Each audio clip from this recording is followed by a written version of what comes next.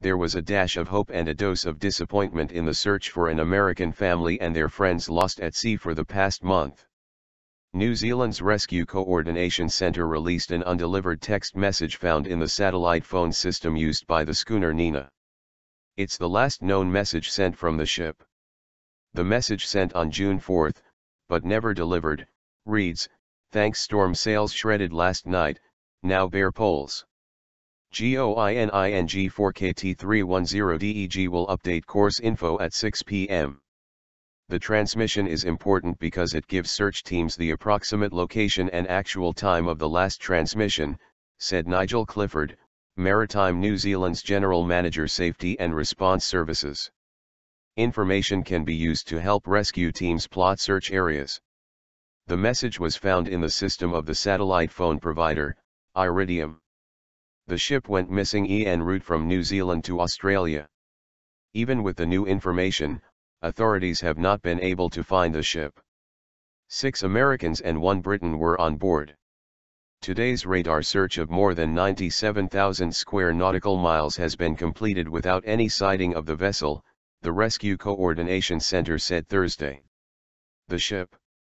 The Nina was built out of wood in 1928, but it's tough, said Sherry Martinez, whose brother, David Deitch, is the Nina's owner and its captain. "Nina always comes back to port. She might get disabled, but she always comes back to port," Martinez said. Martinez has faith in her brother's strong sailing abilities. Deitch has firmly handled the Nina's rudder on the high seas for decades. 20 years ago, they crossed the Atlantic Ocean together. Shipwreck survivor recounts drama on high seas. Fateful weather.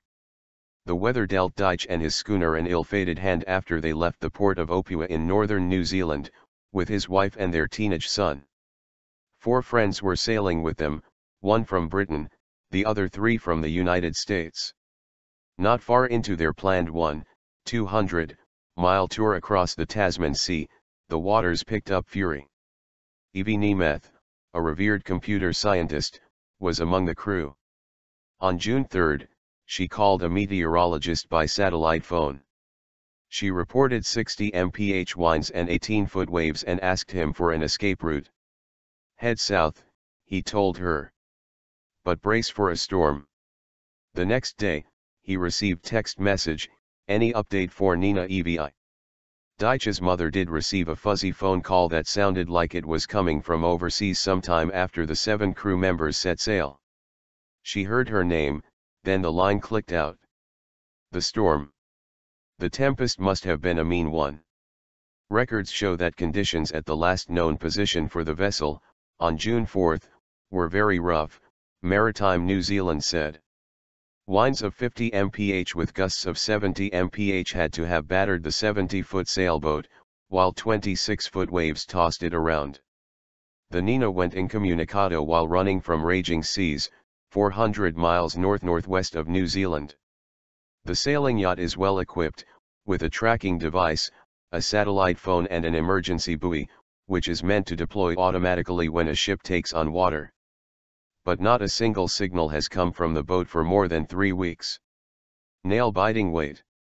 Family members alerted maritime authorities in New Zealand in mid-June that the Nina was missing after wondering for days why they had not heard anything from Deitch. Rescuers put out a notice to all ships in the Tasman Sea, requesting reports on any sightings of the ship. None came in. The search from the air began, and it continues.